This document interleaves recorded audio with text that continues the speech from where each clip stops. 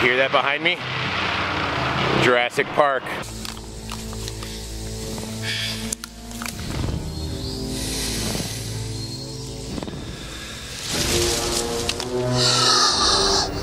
Clever girl.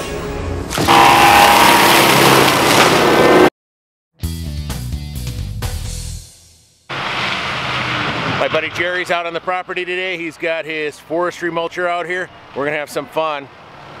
We're finishing out the ATV trail that I started 2 years ago. Unfortunately, with the amount of space that we have and what we need to have done, it's one of those things where it's gonna take multiple steps to go through it. Today is the final step. We're connecting in all the last of the trails. We're putting together the last pieces, and I'm pretty excited to have it all done. From this point forward, then it'll just be maintaining it. But we built a network of trails through the property so that we can get around to different places for hunting, for hiking, for camping, and so on. So Jerry's out there working on the last of it today. It's pretty gnarly.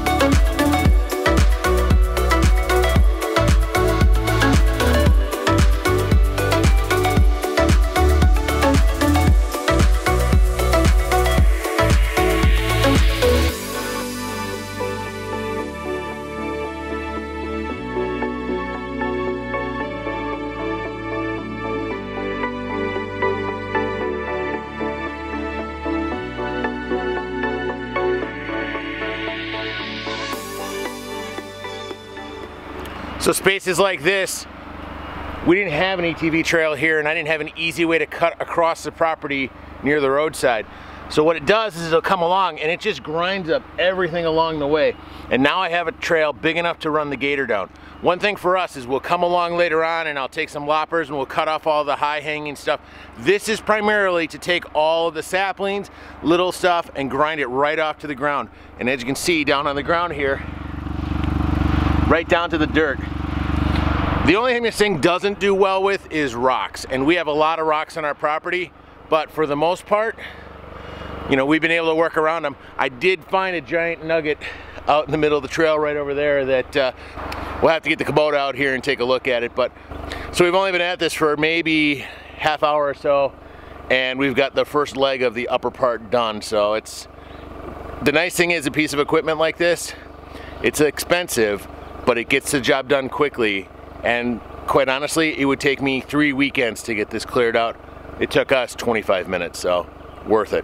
All right, so we are on the next part of the property. This part is a rather interesting setup. The trail that goes right to my right here is a trail that is actually a really good trail for us. The problem is it floods out in about 3 different spots. Now, I could spend the time fixing all the different flood spots along the way, or we can do what Jerry and I are gonna do right now, which is what I call alternate path. So one, it'll go through this lower area here where we have all the flooding, but two, I'm going to give myself an alternate route, which is through this area behind me here.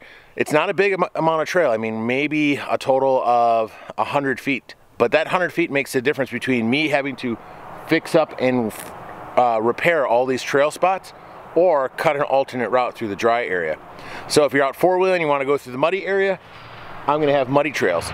If you want to go four-wheeling and stay on the dry trails, I'll have a dry route. So that's kind of one of the things that you do, is you kind of make decisions on that. Could I easily go through and fix up all the spots along here? It would probably take me 3 or 4 weekends to go through and fix up each one of the individual spots. Versus 20 minutes here, we'll cut through and now I'll have the alternate route. So the trail will come along, it'll split, go around, one will go dry, one will go the wet way, and then it'll come back together and we'll end up right back here where the gator is. You can hear him, he's going out there.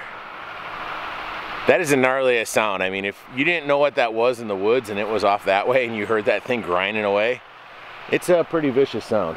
It's amazing how fast this goes. Cool thing is we're kind of in the area on the property where the wild ramps are, or wild leeks, garlic, whatever you want to call them, onion.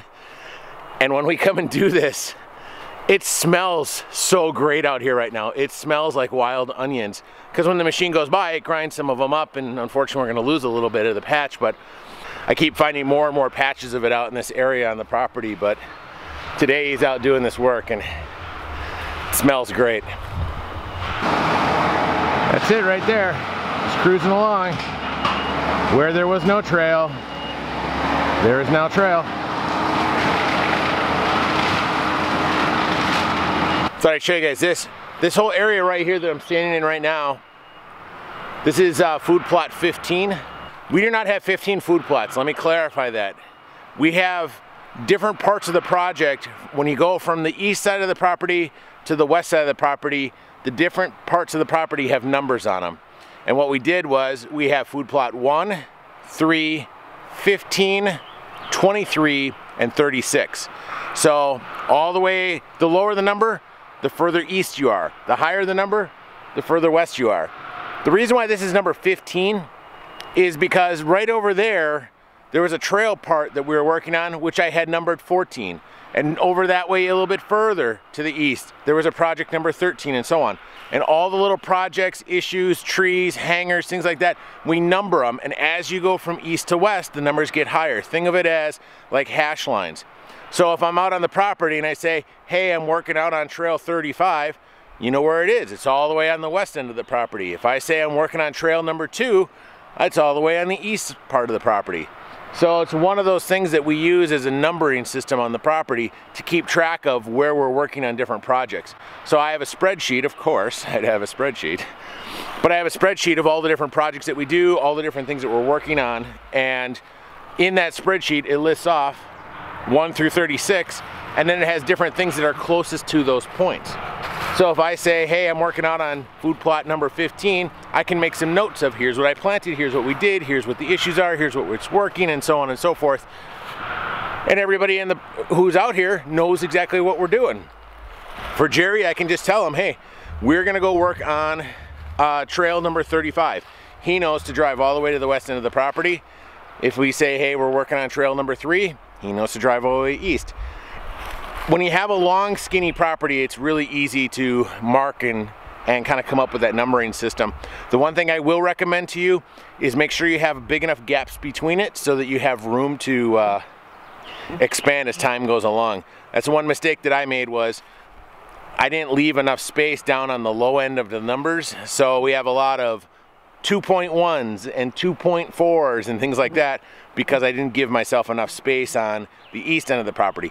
West end of the property out this way, plenty of room, plenty of space to number and things like that, but just kind of another way to think about your property if you have a big piece of property. I know I got this idea from some forestry management guys, where that's how they kind of look at some of the logging projects and stuff. They number them out on the property and then they just go, hey, I'm working in section 39 today or something like that. So we just took that same idea that they had and now we're using it here.